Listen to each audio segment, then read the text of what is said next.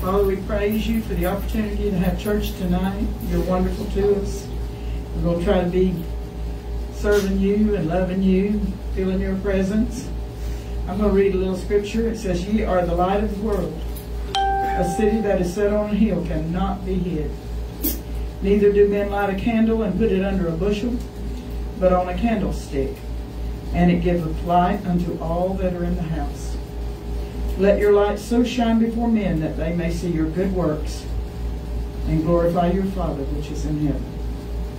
So God would commend us that we are letting our light shine, and He wants us to let it shine so that when people see our good works, they will glorify God which is in heaven, our Father. And it won't be just, well, boy, they're talented, or boy, that was good, or it won't be that. It'll be, oh, I felt God. Glory to God that He did that. Praise the living God. We're going to praise Him and worship Him tonight. Hallelujah.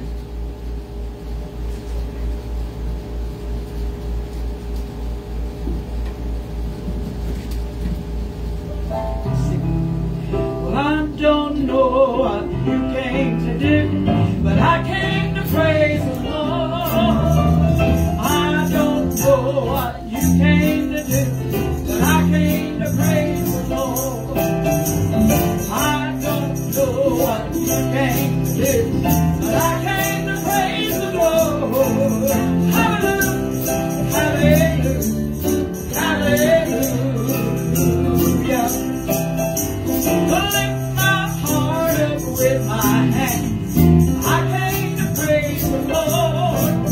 Gonna lift my heart up with my hands. I came to praise the Lord. I'm gonna lift my heart up with my hands. I came to praise the Lord. Hallelujah, hallelujah, hallelujah.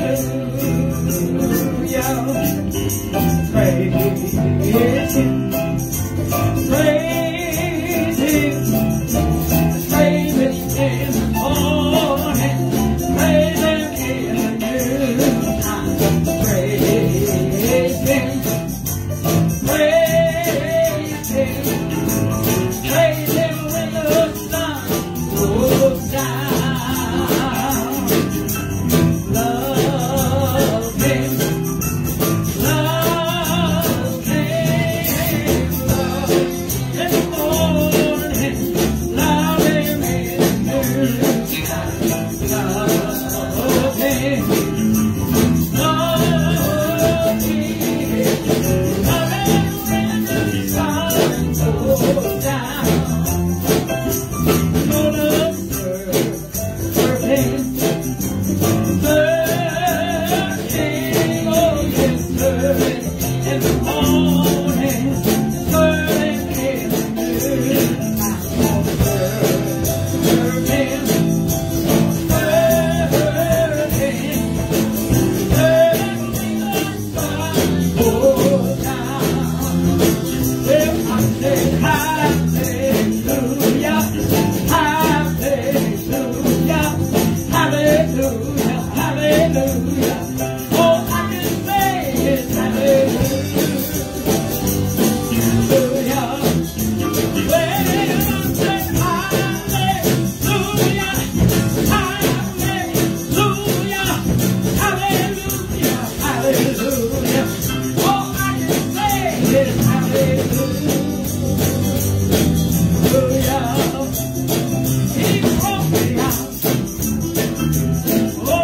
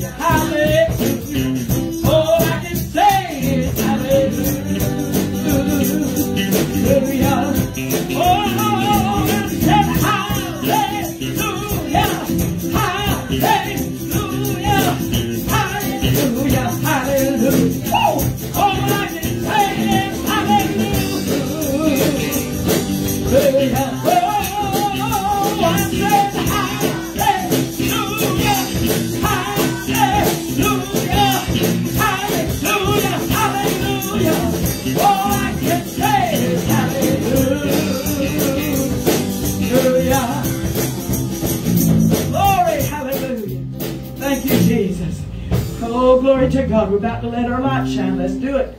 Praise God. Now, are you ready? Come on. Thank you, Jesus. You going to lead a few songs? Okay. Thank you, Jesus. Ned's going to lead for us. Bill's going to play the bass. Don's going to play the electric guitar there. What do you call that one?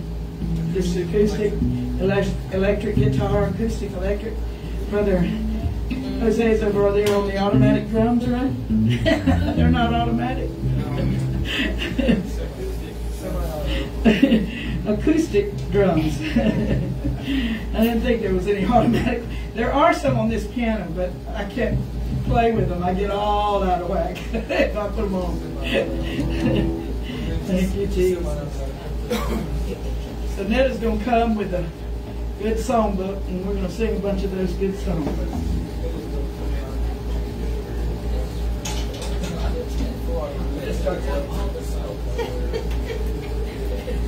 Sister Ned is going to sing. Well, let's sing one and then we'll pray. I forgot about praying, but we will sing one of the choir songs and then we'll pray. Got too excited about hallelujah. Wanted to have some more of that. Hallelujah. Bring a good one, Ned.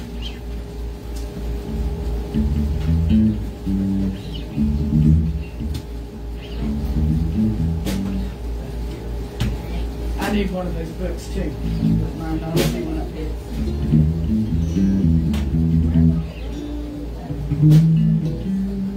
Hallelujah.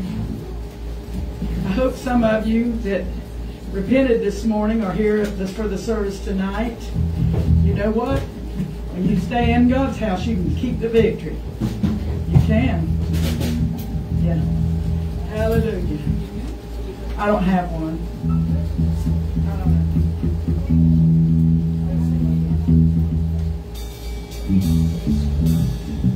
Thank you.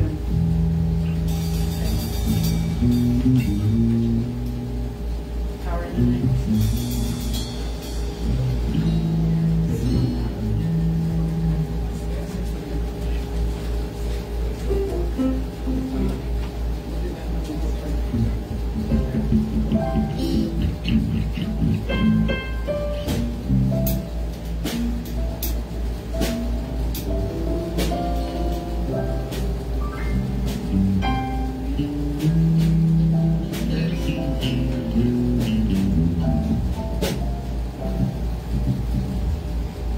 May 60. She's gonna say, so I guess I will.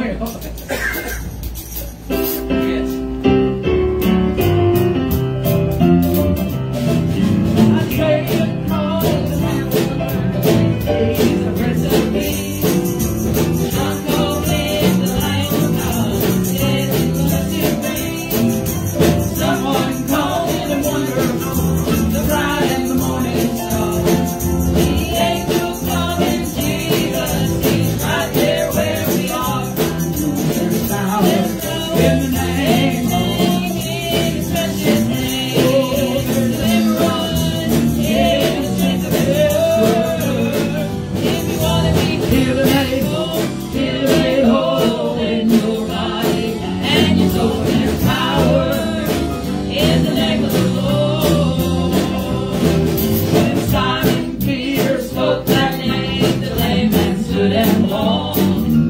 Someone prayed and called his name, he made it come to fall. In his name the worlds were formed, the mountains and the sea. That mighty name of Jesus can give you liberty. There's power in his name, in his precious name. There's deliverance in the strength of his word. If you want to be made whole in your body and your soul. There's power in the name of the Lord. When we call the deliverer, the demons have to flee. When we call the healer, the blinded eyes can see.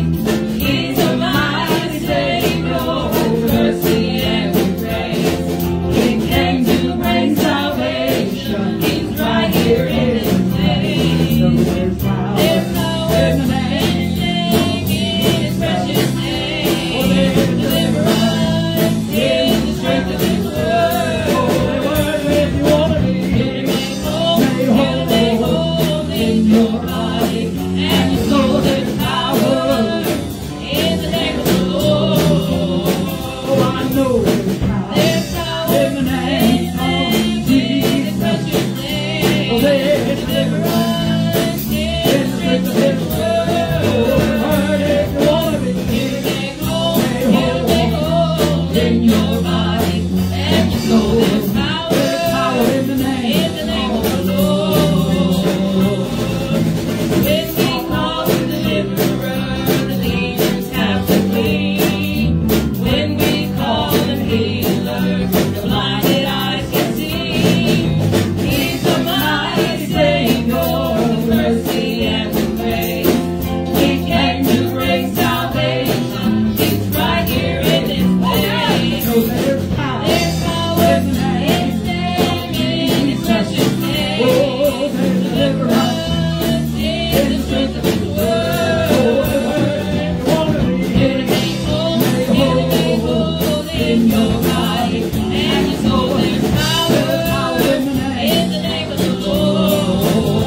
I know there's power in the name of Jesus' precious name. Deliverance in the strength of His word. If you want to be, He'll make whole in your body and your soul. There's power in the name of the Lord. Amen. Sister Netta, will you pick up prayer requests while you're standing? Prayer requests. Sister Tammy too. She might feel well tonight. Thank you, Jesus. Praise God.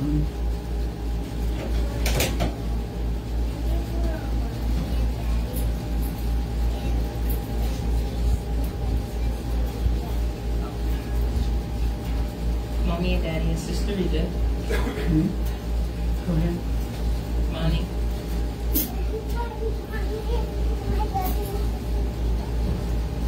Same. Yes. Remember the young lady? This is travel. Lady comes home tomorrow. Remember being at travel this week. Remember Olivia and Brian, the babies. Lord, grace in her full pregnancy. Thank you, Jesus. Now, excuse me. Hey, sit down. Sit down. Sit down. Let me get it. I told you. Stay put. Anyone else?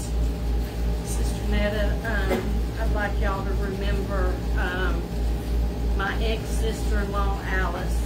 She has got COVID and she is in ICU. So let's remember her in prayer. Remember Stacy and Ollie Ann and Josh, Katie, and Tammy, and Mike and Mark, and remember Sister Rainey and O.G. Warner.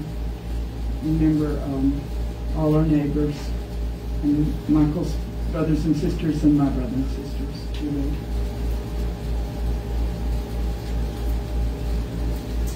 Shree and Heidi, and also brother sister Akers. Anyone else? Remember my daughters to be saved, for the Lord to draw them. They just kind of seem oblivious about what's going on around them, and I just want God to open their eyes and really draw them and give me the chance to speak to them. Thank you, Jesus. Remember all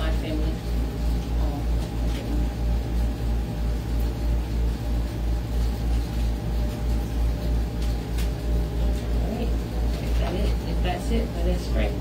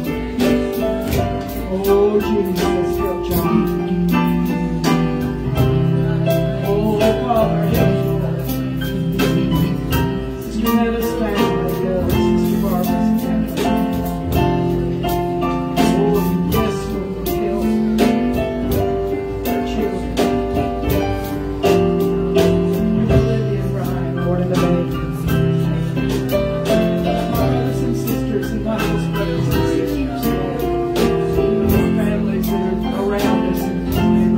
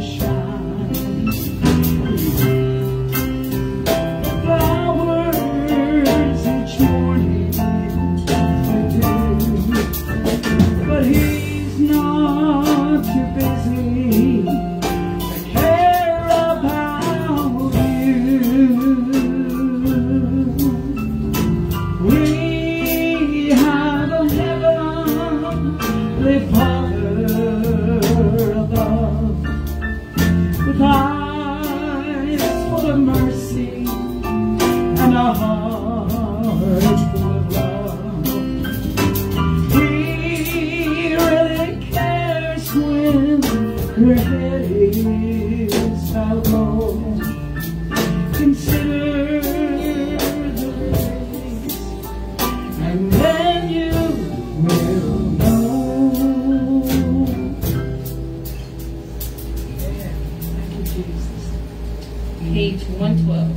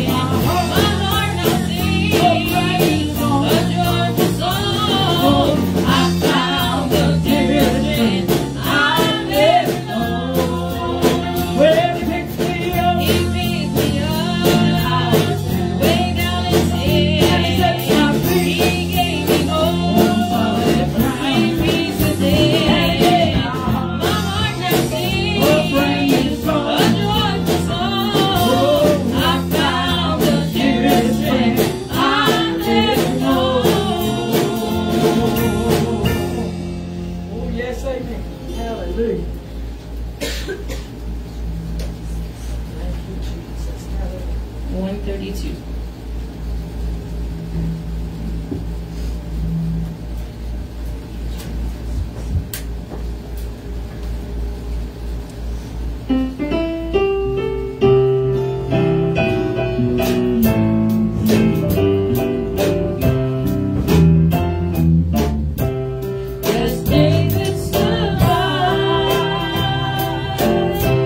The sheepfold at night.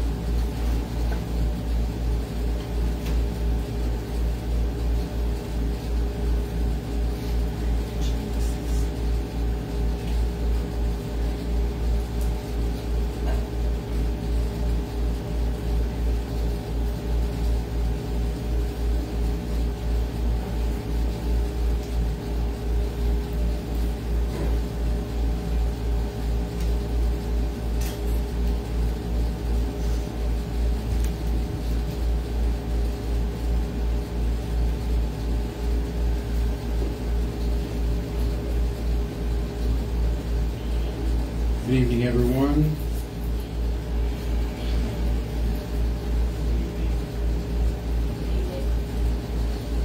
It wasn't a quiz. Everyone. I don't like crowds. Do you like crowds? Like lots of people? I get a lot of no's here. I'm sure I'm getting a lot of no's out there. They're always a hassle. And here, I mean, Orlando and Tampa, and I don't like to go to those cities because it's just crowded. It's hard to get around. It's hard to get where you need to go.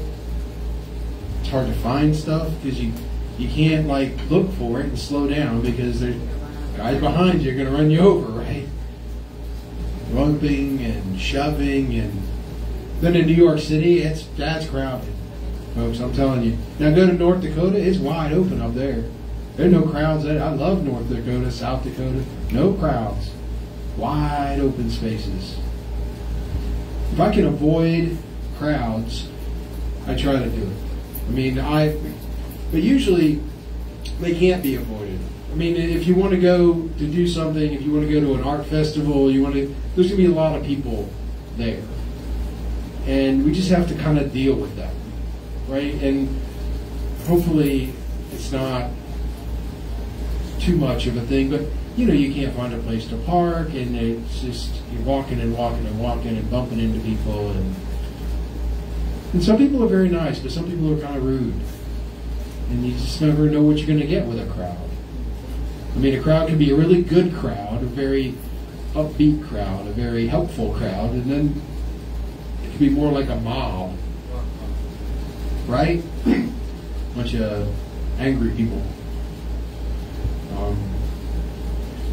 Sister Linda, you went to one of the political rallies a few years ago, right? That was a mob. I mean, some of them were there to be supportive, but there were others there that were not supportive, right? It was a divided crowd. Almost every crowd you're going to have is going to have a division in it. It's very hard to get a unified crowd. That's just a fact. Okay.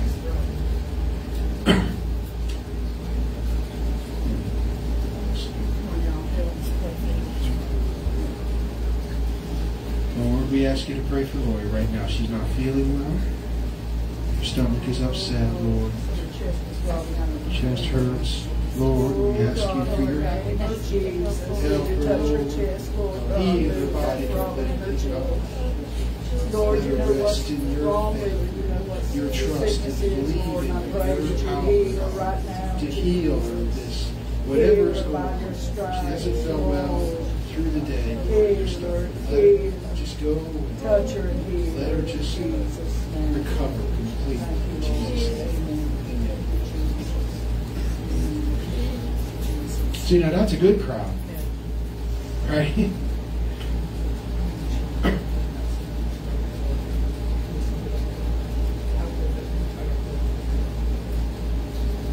I'm going to let her take Lori up to the house. Oh, okay. So that was a good crowd, right? We were all gathered together in unity to try to help somebody, right? That's the kind of crowd I like. If you look up the definition of a crowd, it's defined as a large number of people that are gathered together in a disorganized or unruly manner. Right? That's a pretty good definition of a crowd. But if we want to go and attend something that's special, First Friday here in Lakeland they have in the streets, I like to go. I like to see what the vendors have to sell, and the different produce and the different things. The farmers markets and things like that. I like to go to the farmers market because it's early in the morning and people don't like to go early in the morning. But the First Friday, it's only once a month, and so there's a bunch of people. I really don't like a bunch of people. I really don't. I don't feel safe. I feel like, here's what it is for me, because I grew up in a big city right near Washington, D.C., and as a kid, I was taught to always be aware of your surroundings. Well, when you're in a crowd with all those people, you are on heightened alert all the time. I almost stress myself out just watching out for everybody that's around me. And Lee will tell you, all of a sudden I'll grab something and I'll just move them off to the side because I know something bad's going to happen over here. You know, we're trying to be safe.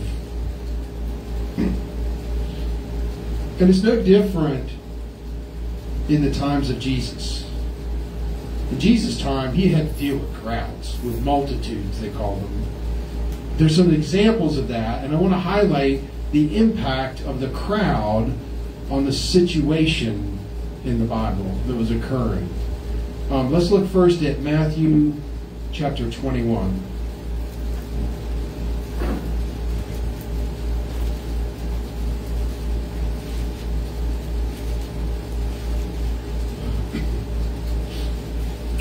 Matthew 21, I'm going to start in verse 5.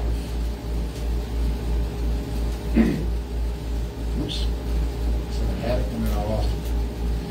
Tell ye the daughter of Sion, behold, thy king cometh unto thee, meek and sitting upon an ass in the foal of an ass. And the disciples went and did as Jesus commanded them, and brought the ass and the colt, and put on them their clothes, and they set him thereon. And a very great multitude, that's a crowd, spread their garments in the way. Others cut down branches from trees and strawed them in the way. And the multitudes that went before and that followed cried, saying, Hosanna to the Son of David. Blessed is he that cometh in the name of the Lord. Hosanna in the highest. And when he was come into Jerusalem, all the city was moved. All the city, there's another crowd, was moved, saying, Who is this? And the multitude said, This is Jesus, the prophet of Nazareth of Galilee. Now this is a good crowd, right? This is a rejoicing crowd. This is an example of a good crowd experience. The people were glad, so very glad that the Messiah had come. And they created this shower of praise for Jesus as he came back to the city. And it was no benefit to the crowd. It was all for his honor and his glory that they did it. This is the kind of crowd I would not mind being a part of. Right? They were in one mind and one accord, praising God and praising Jesus Christ, the Messiah. They acknowledged him, the prophet of Nazareth of Galilee. But not all crowds are like that. Look at Luke chapter 7. We do a lot of Luke. Luke talked a lot about crowds. Now these are not all the examples of crowds. There are hundreds of examples of crowds and multitudes in the Bible, specifically in the New Testament, following Jesus, following him around. 7:11. And it came to pass the day after that he went into a city called Nain, and many of his disciples went with him, and much people. There's another crowd. Now when he came nigh to the gate of the city, behold, there was a dead man carried out, the only son of his mother, and she was a widow. And much people, a crowd, of the city was with her. And when the Lord saw her, he had compassion on her, and said unto her, Weep not. And he came and touched the bier, and they that bare him stood still, and said, And he said, Young man, I say unto thee, arise. And he that was dead sat up and began to speak, and he delivered him to his mother. And there came a fear on all, and they glorified God, saying that a great prophet is risen up among us, and that God hath visited his people. And this rumor of him went forth throughout all Judea, and throughout all the region round about. So Jesus traveled to this city called Nain. Nain is, let me get my geography right, south and west of Nazareth. Not very far. It's only like a couple of miles. It's not very far of a trek.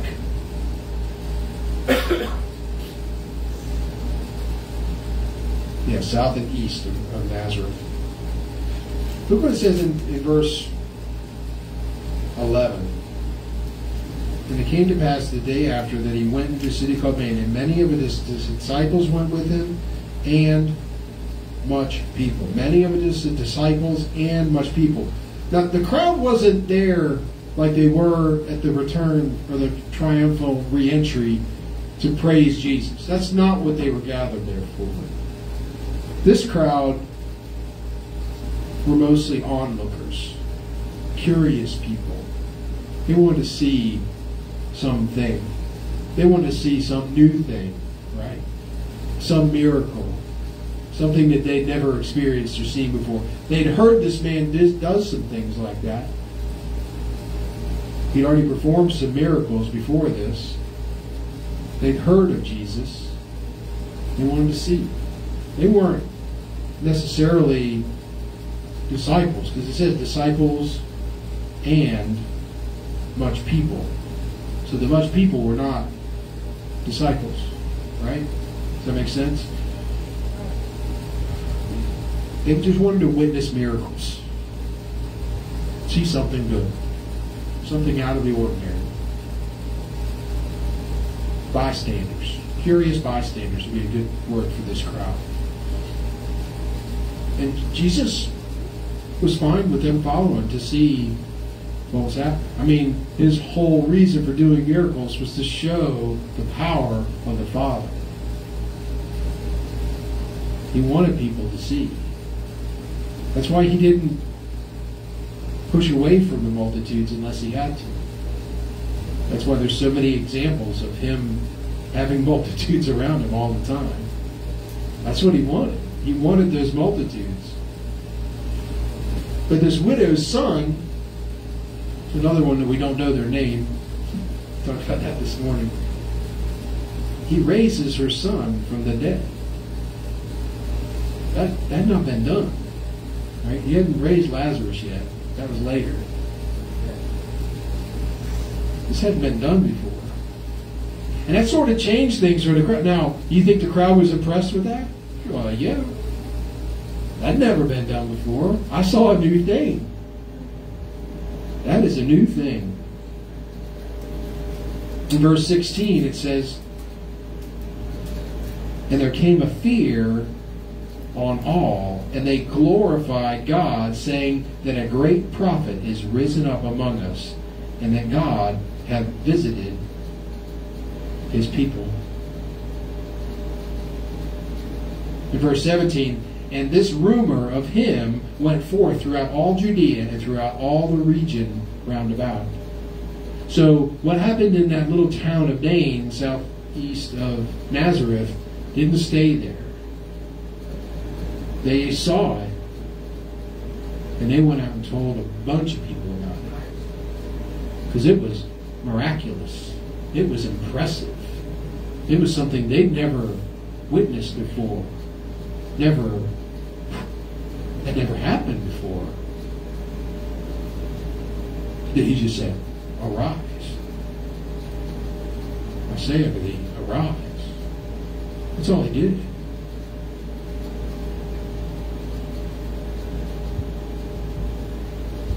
And the word spread throughout Judea, through the whole region round about. Now, Judea, if you're not familiar with first century geography, a very large region. Judea spread from the northern part of Galilee up through, almost through Syria, up into Phoenicia.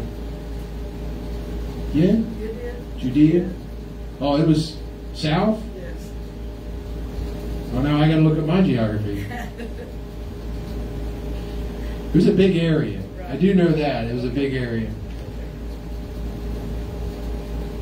So these people in this crowd started out as sort of passive observers, but Jesus converts them into active believers. What are they doing? They're going around the regions of Judea and all the regions round about, telling them what Jesus can do with the power of the Father. And there was a bunch of them because they went and spread it all through the whole regions. Turn back a few pages to Luke chapter 5.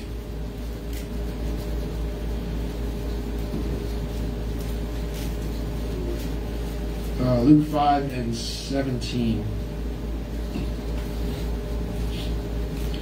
And it came to pass on a certain day that he was teaching, as he was teaching, that there were Pharisees and doctors of the law sitting by, which were come out of every town of Galilee, can't speak this evening, and Judea and Jerusalem, and the power of the Lord was present to heal them. And behold, men brought a man in a bed, a man which was taken with a palsy, and they sought means to bring him in and to lay him before him. In other words, to lay the man before Jesus. And when they could not find by what way they might bring him in because of the multitude, or the crowd, they went up on the housetop and let him down through the tiling with his couch into the midst before Jesus.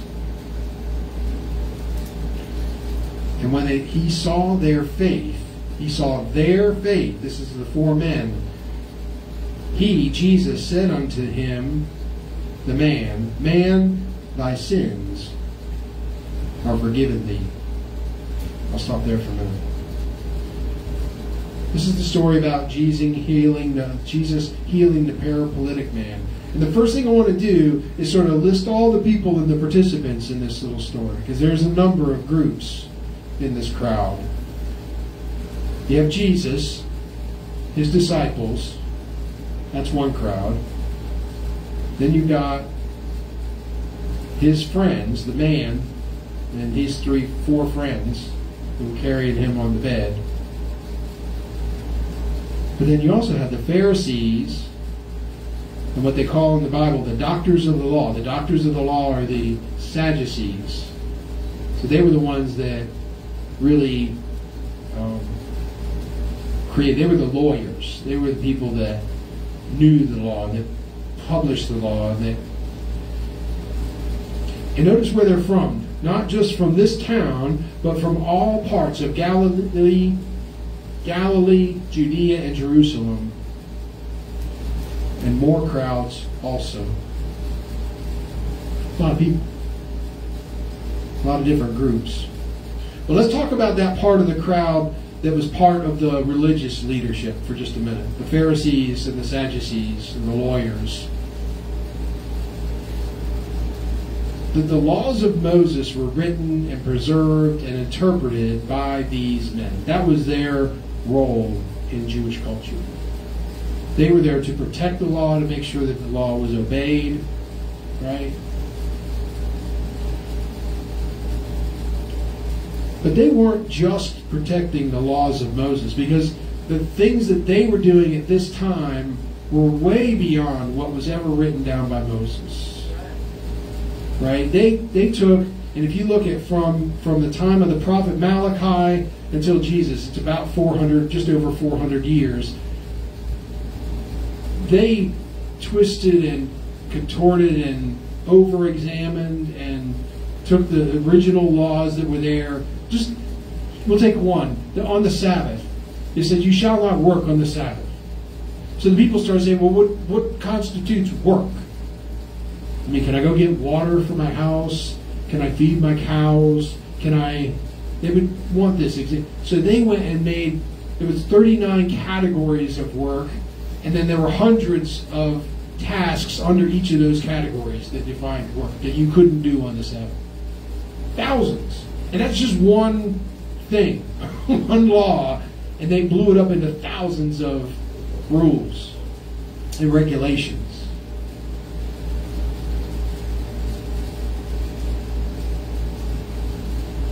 They made it so hard for people to understand that they made the whole ability to keep the law completely an impossibility for someone. Because there was just too much. There was just too much that I could just do something wrong with. Because they made too many rules. They made it unreachable. An unreachable goal to be able to go and do. This is what Jesus was battling with these men.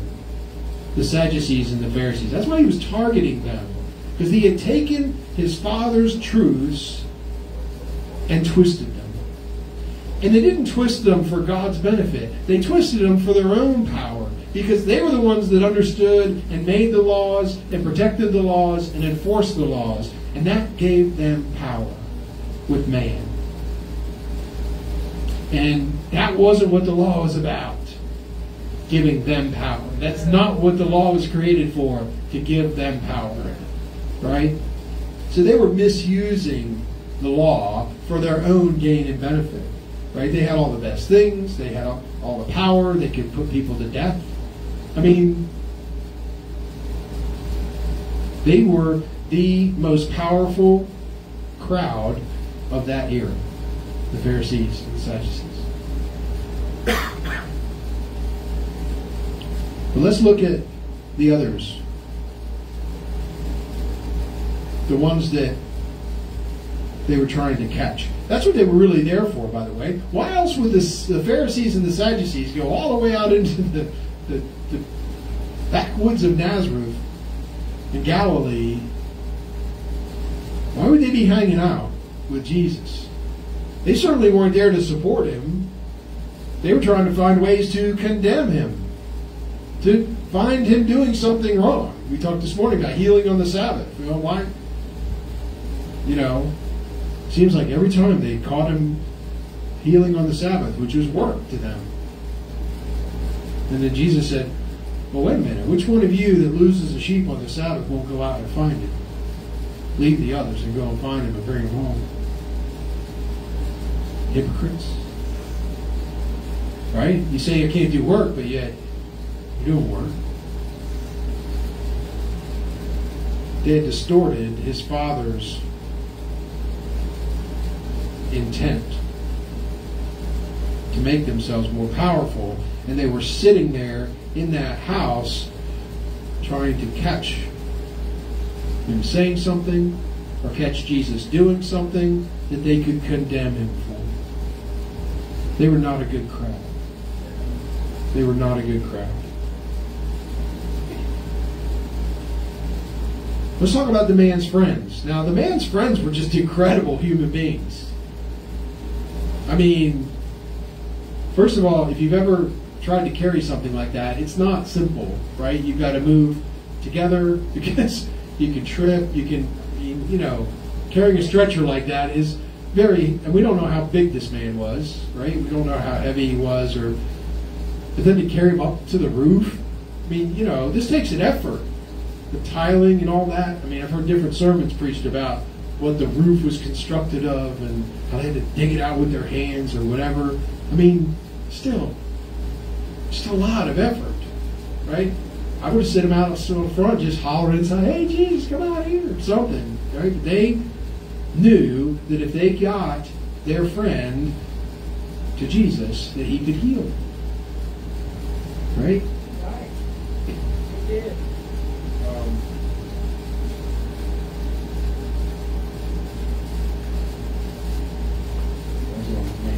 Sorry, I lost my place.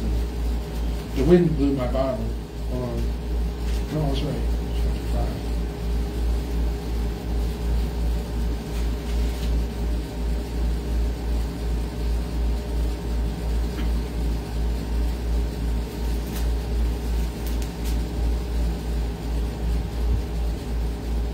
And when they could not find by what way they might bring him in because of the multitude, they went up on the housetop and let him down through the tiling with his couch into the midst before Jesus.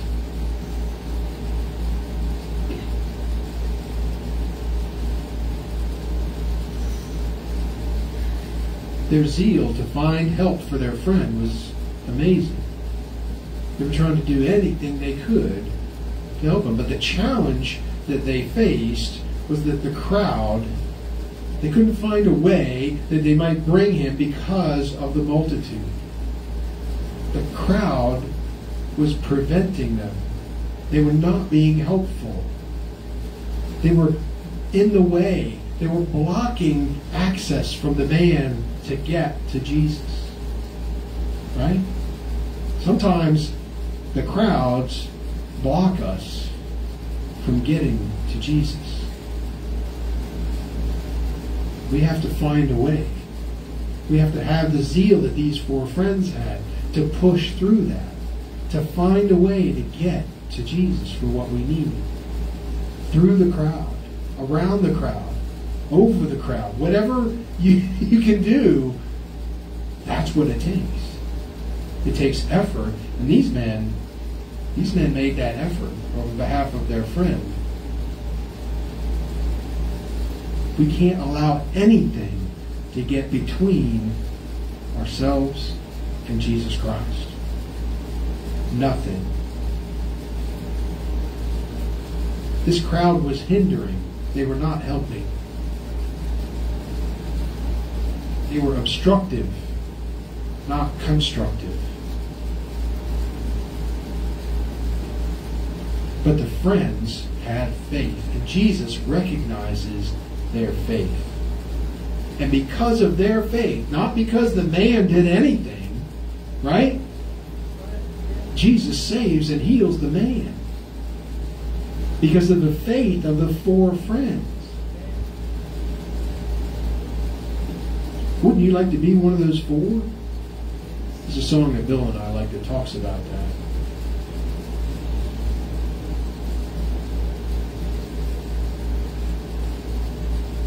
But Jesus recognizes their faith and the man is healed. Turn to Matthew 8 and 1.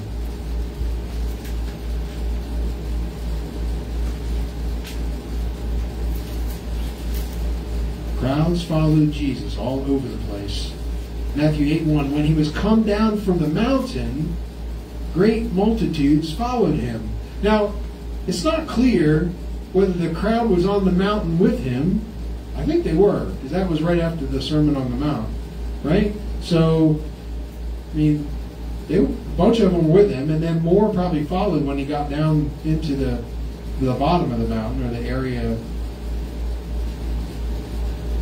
And behold, there came a leper and worshipped him, saying, Lord, if thou wilt, thou canst make me clean.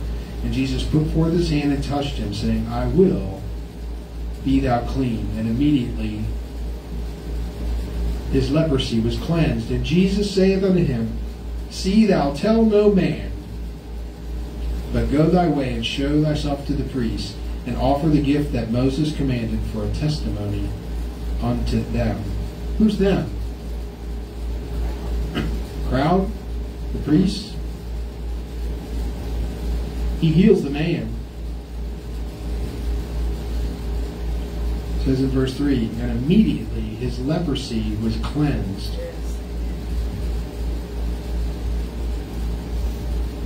Those people, that multitudes that came down from the mountain that would follow him, saw the whole thing.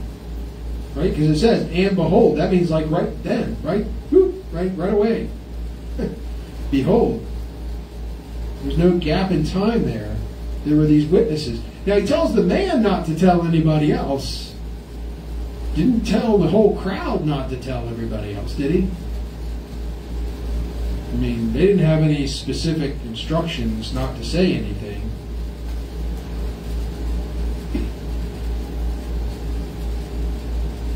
So I would think, it's not documented, but I would think that crowd probably went around and told some people. I mean, at this point in Matthew, I don't think another leper had been cleansed. Had Naaman the Syrian been cleansed yet? I think that's a little later. Right. No? Old Testament. That's Old Testament. No. That was a long time ago. Right. Matthew 19. Just a couple more. These are two kind of...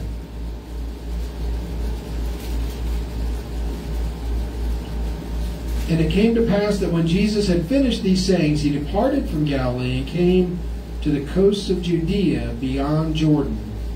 And great multitudes followed him, and he healed them there. And the Pharisees, here they come again, also came unto him, tempting him, and saying unto him, Is it lawful for a man to put away his wife for every cause? And then he goes through. Multitudes followed him, and he healed them there. And as soon as he heals them, here come the Pharisees trying to trip him up. That's what they wanted. Now,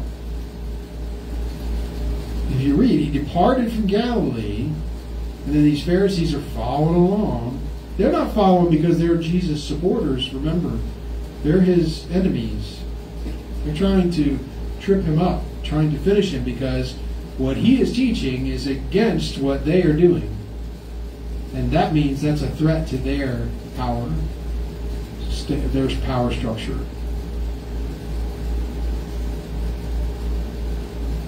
They're never that far away from him. You read most of the stories about Jesus, and there's usually Pharisees hanging around, or doctors of the law, Jewish leaders. They were keeping an eye on him. And he's moving out into country. I mean, this is the, Judea by Jordan. This is not in the city kind of area, right? I mean, they're following him out into the wilderness. They're tracking him down. They're looking for him to make a mistake somewhere, anywhere that he's going. Luke chapter 8.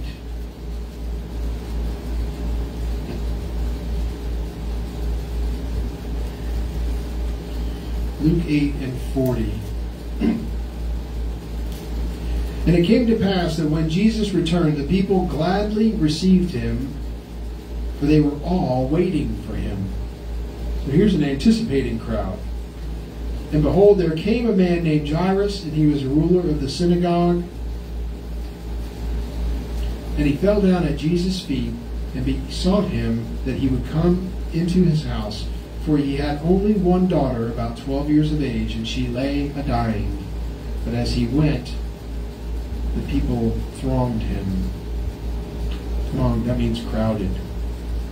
Right? They pressed into where they were making it hard for him to get there. This man's, Jairus' daughter, lay a-dying. That means she was sick unto death. But as he went, the people thronged him. I'm assuming that's Jairus and that's Jesus and that's just everybody trying to get to Jairus' house, and the people are so many people. And again, if you've ever been to a big city like New York or Los Angeles, they're all packed together, and you can't, it's busy time, you can't get around. You can't just walk where you want to walk. You kind of have to move with the flow of the crowd.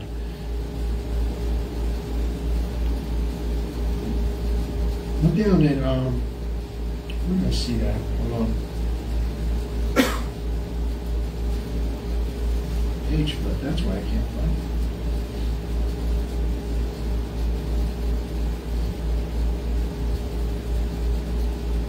We're going to talk about this other part of the woman, but I want you to go.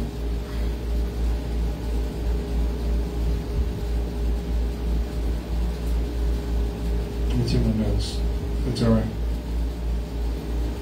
The crowd was keeping Jairus from getting his job accomplished. The crowd was also keeping Jesus from getting his job accomplished. Right? They were thronging him. They were making it hard for him to do. But then there's another person that's trying to get a need fulfilled by Jesus. Look at verse 43. And a woman having an issue of blood 12 years, which had spent all her living upon physicians, neither could be healed of any. The same crowd that was preventing Jesus and Jairus were preventing and obstructing this woman. She had to press through that crowd to even just touch the hem of his garment. But she did press through. It was her passion to get healed. And she had faith. She touches his garment, and Jesus said that Jesus had, the virtue had flowed out of him. Someone has touched me, truly touched me. Look at verse 48. He stands. And he said unto her, Daughter, be of good comfort, thy faith hath made thee whole. Go in peace.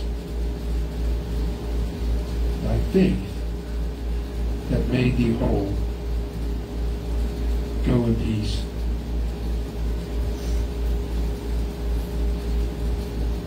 It was her faith that overcame the crowd.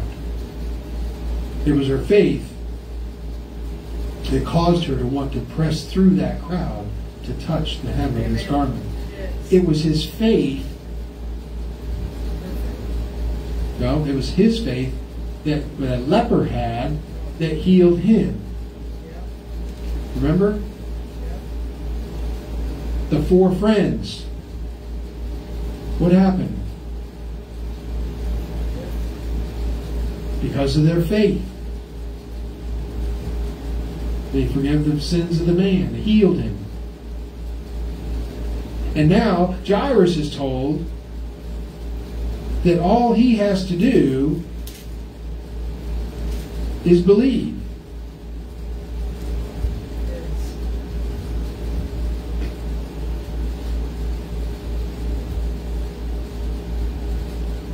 Verse 50, but when Jesus heard it, the master's house came and told him the daughter is dead. Jesus heard it. He answered him, saying, Fear not, believe only, and she shall be made whole. Believe only. Have faith. I want to point out that these people got something that they desperately needed because they had faith. They didn't let the crowd get in their way or oppress them because they had faith. Right. Who? They had faith in the Lamb of God, not in their own doings. The Pharisees didn't get any help from Jesus. Why? Because they didn't have any faith in Jesus. The bulk of the crowd got no help because they were just onlookers. They were just observers. They were just bystanders. They had a little bit of faith, maybe. Or a small percentage of that crowd maybe had faith.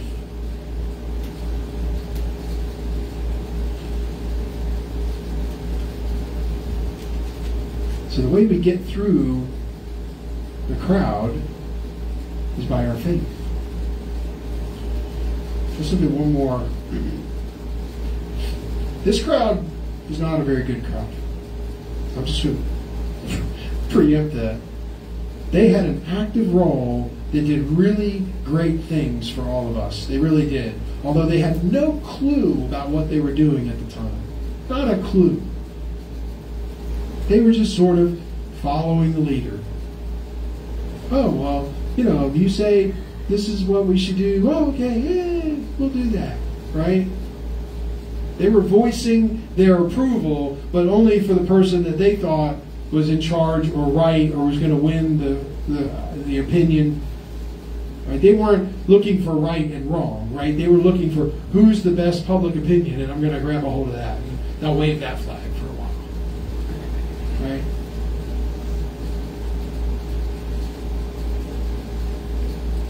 They didn't know what they were doing. They were just following the leader as they interpreted who was in charge of their crowd. Look at Luke 23. I think you know the crowd I'm talking about. Starting at verse 18. And they cried out all at once, saying, Away with this man, and release unto us Barabbas, who for a certain sedition made in the city and for murder was cast into prison. Pilate, therefore, willing to release Jesus, spake again unto them, but they cried, saying, Crucify him, crucify him. And he said unto them the third time, Why, what evil hath he done? I have found no cause of death in him. I will therefore chastise him and let him go. And they were instant, with loud voices, requiring that he might be crucified. And the voices of them and of the chief priests, there's those guys again, prevailed. And Pilate gave sentence that it should be as they required. Look at verse 27. And there followed him a great company of people and of women, which also bewailed and lamented him. Those were the daughters of Jerusalem. So two groups in this crowd. The first one was the larger group consenting to his death. Not because Pilate or any of them really even believed that he did anything wrong, but these chief priests prevailed. That was the focus of the consensus of public opinion that looked like, oh, I should be on that side. Yeah, crucify him, crucify him. Which was what needed to happen for us to be saved. So that was a good thing. But they didn't know what they were doing. It was an unruly, disorganized crowd. But they were rallying around the wrong motive. Nothing had been proven. It was only conceived that that was needed to be done.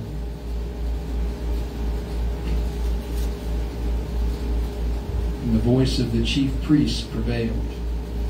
They were just parroting what the Jewish leadership was telling them to say as a group. Sometimes you can get people in a crowd and they will yell certain things that sound like a great message. And if you don't really think about it very long, you just start chanting with them.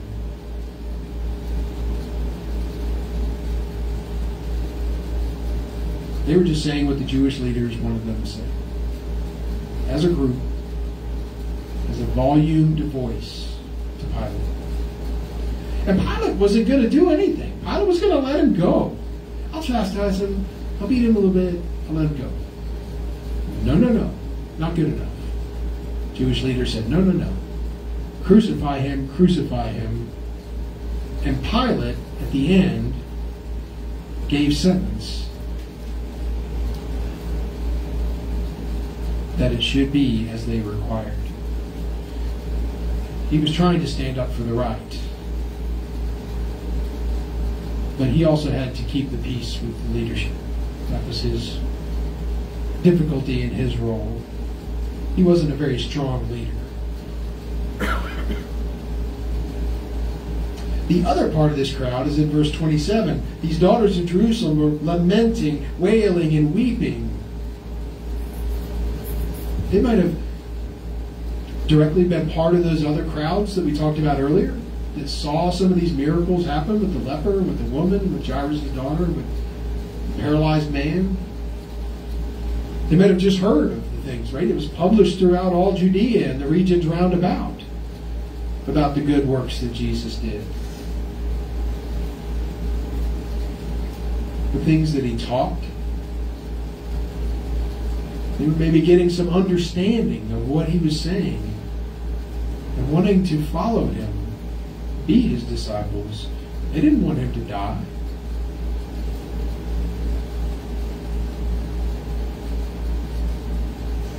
They weren't blinded by this public opinion. They were seeing it for what it really was. And they were sad that it was being done this way.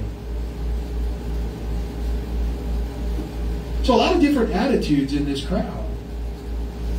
Shouts of praise, proclaiming good works, lamenting and weeping. We've talked about these crowds, these different examples. A lot of different attitudes.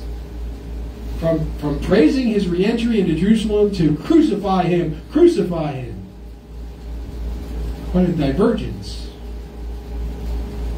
So the question I have for us tonight is, what crowd do you want to be in? What crowd do you want to be in?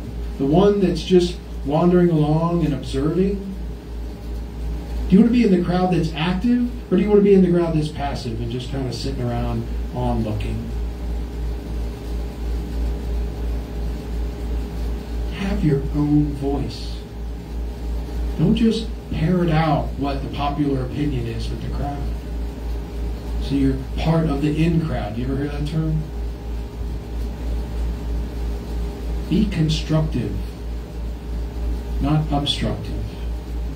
We need to bring people to Jesus, not block people's access to Him.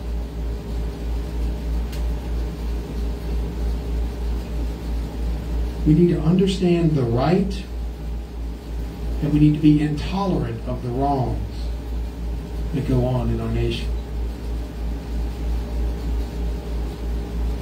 We mentioned that crowds can separate us from having access to Jesus. Don't let that happen. Don't let them block you. Be like those 4 friends. Figure out a way around it. Have faith.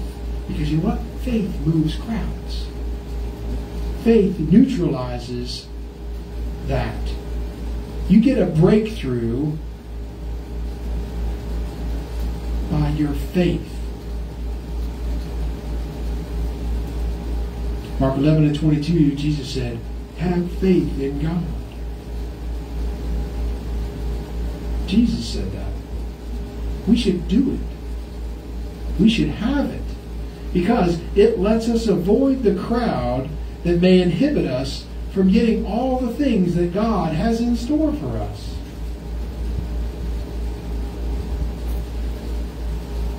So I don't like crowds. Sometimes I have to be in a crowd, deal with a crowd. Sometimes our life gets crowded not with people, but with things. Sometimes that's preventing us from getting to Jesus. I just want to close with, if you don't have the faith that you need to break through that crowd, you need to ask Jesus to give that to you. Plant that into your heart and your mind. Lord, give me the zeal that those 4 friends had. Give me the faith. Jairus' daughter was healed. Jesus said, only believe and she will be healed. So if she's healed, what happened? He believed. He had faith. The woman believed that if she pressed through and just touched the hem of his garment, just the leg, the bottom of his robe, just brushed the material, that she could be healed. She had faith that that was going to happen. And because of her faith, she was made whole. We can be whole with God if we have that faith. We just have to keep it, grab it, use it.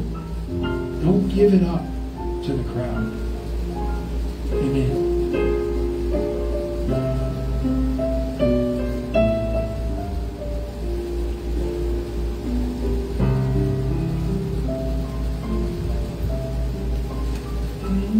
There's a miracle in the making. One just for you. The Father is working even now. Your prayers have been heard, and the answers on the way. There's a miracle in the making for you today. The crowd was great, but she knew she had to reach him, for it was her last hope of ever being healed. So she pressed through until she touched his garment, and right then, her miracle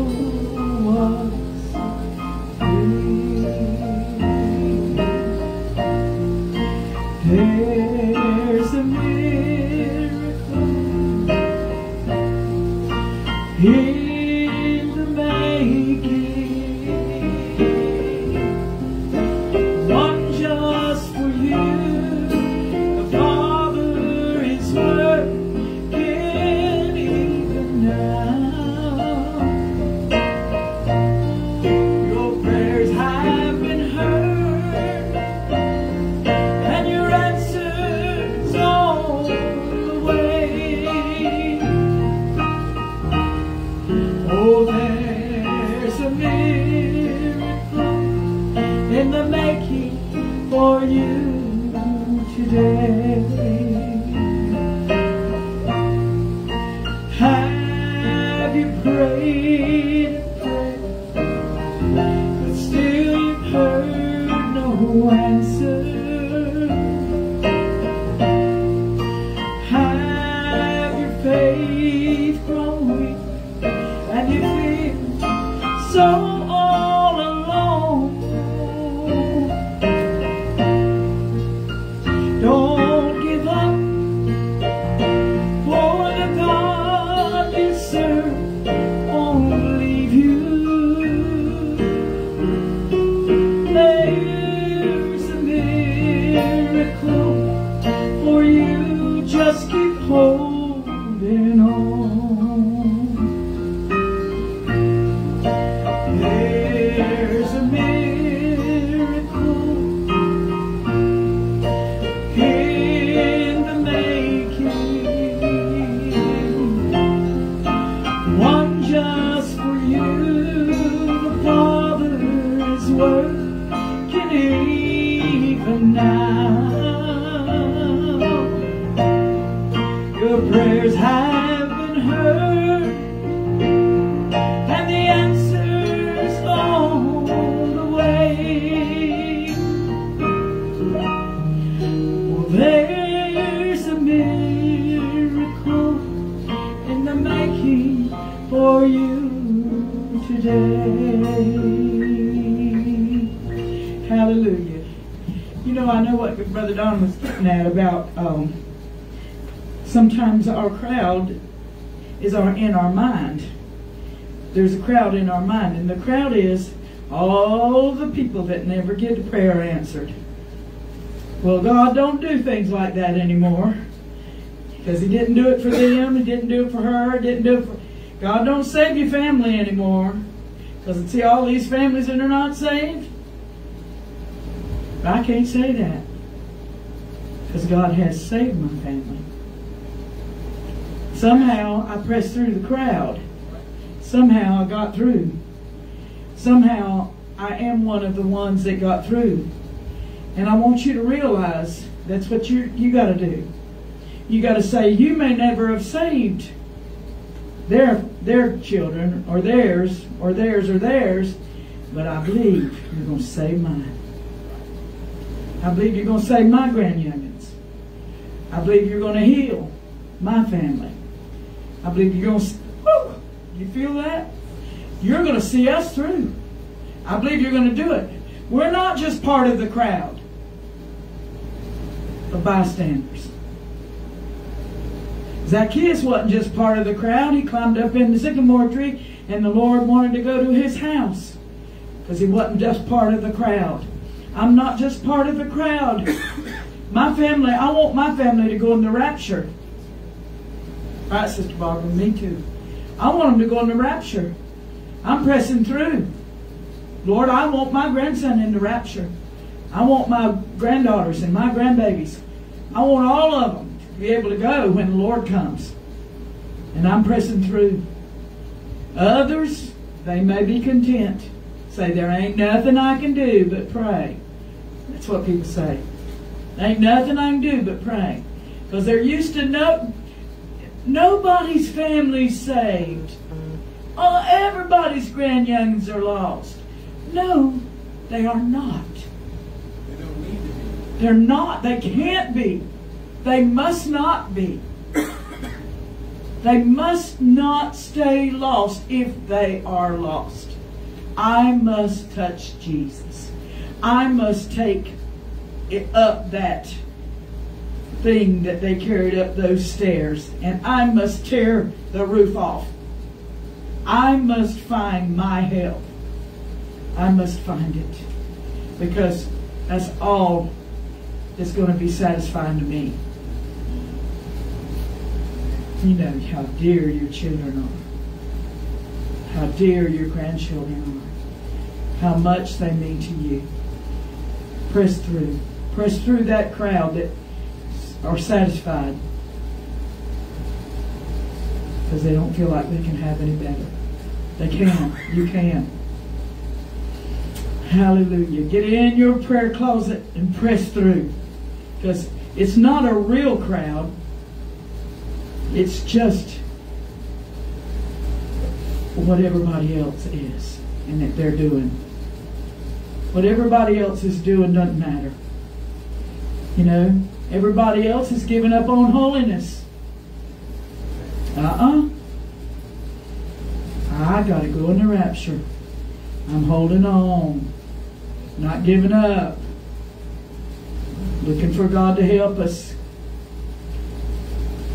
Okay? I think that was a good message, brother. We needed it. We're going to press through the crowd, right, Brother Jose?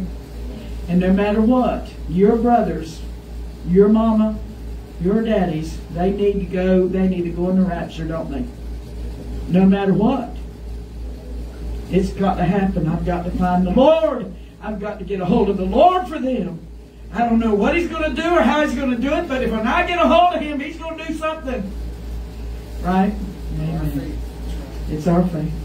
Okay, let's all stand. We don't have any babies in here to say love each other. But we're going to pray. We're going to ask the Lord, give us that kind of determination, that kind of faith. Father, give it to us.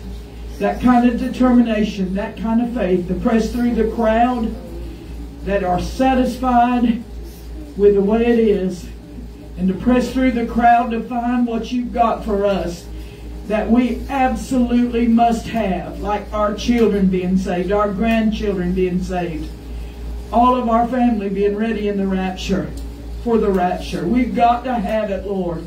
Give us the determination and give us the power, hallelujah, to not be part of that crowd or be hindered by that crowd. Let us go on through to victory. We thank you and praise you. Go with us tonight now and help us through this week. Give us, Lord, a desire to seek God. We thank you for it in Jesus' name. Amen. Come on, babies. I just saw y'all come back in. They took Gloria over there to lie down. Yes. Wait till I get up. Love each other. Okay, now, Nehemiah, do it now, please. Love each other. Love each other. Okay. We'll see y'all Wednesday night. God bless you.